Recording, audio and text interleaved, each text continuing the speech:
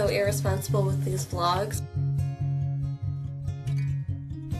This is gonna just be a really quick vlog. I just want to get in touch with you guys. I know I posted a bunch of videos and I'm going to try to make them more free. I don't think that I can actually commit myself to a schedule, because as soon as I do that, I will feel all this anxiety and all these overwhelming sensations that I have to get this video out and it won't be good. If I have one thing for a theme in my life, it's authenticity, and I just want to be as authentic as possible, which is why I'm making this serious video. Because even though I do get crazy and I say really weird stuff and all that things, like, I'm actually a person too, which even people I know in real life don't realize that I'm a person. I've had people that I'm really close with, other people ask them, like, what's Tara really like? Because I always have all these, like, characters, and I think everyone puts on characters to some extent, though.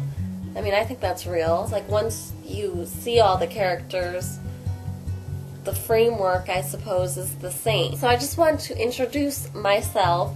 I know I got a couple more subscribers, which is super exciting. Welcome to the club. We've missed you here.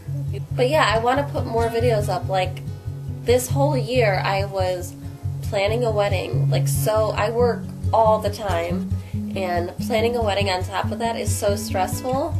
I mean, the gays should feel lucky that they can't get married, because it's a lot of work.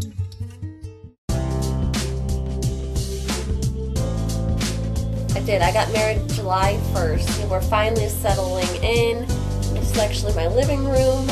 It's kind of nice. We have our own house.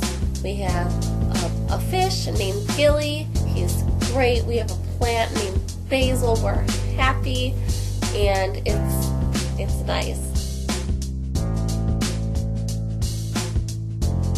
About my marriage, I married a really handsome guy, and I don't think that there will be any videos of him soon. We had an awesome time. We went to Hawaii for our honeymoon, and he defiled me. I'll just put it that way, but we're allowed to do that because we're married. I'm going to try to have a serious video and a funny video, and I just think that the two are interlocked. Like, they're just like, you know.